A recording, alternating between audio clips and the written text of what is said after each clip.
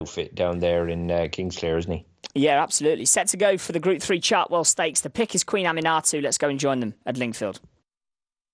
There's Chartwell Fillies Stakes. Sacred didn't break out that well on the inside. Going forward, Candle of Hope in the royal colours on the outside of Secret Angel and White Moonlight in the all blue of Godolphin.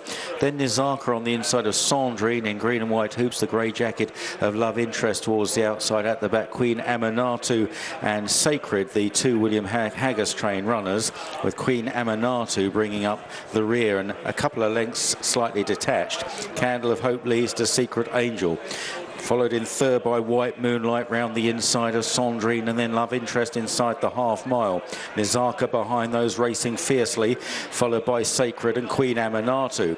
They're now down the side of the course and inside the final 3 furlongs, and it's Candle of Hope that leads the way. George Rook in the colours of the King. From in second place, Secret Angel, followed by White Moonlight. Sandrine is well in touch. Behind these is Nizaka. Sacred now making very good progress in the red, white, sash blue cap, peeling out a little wide from Queen Aminatu. Candle of Hope, here comes Sandrine, challenging hard with Secret Angel, and Sacred thundering down the outside. Sandrine took over. Here's Sacred, her old rival though, and Sacred goes sweeping on by, and Sacred lengthening impressively to win the Chartwell.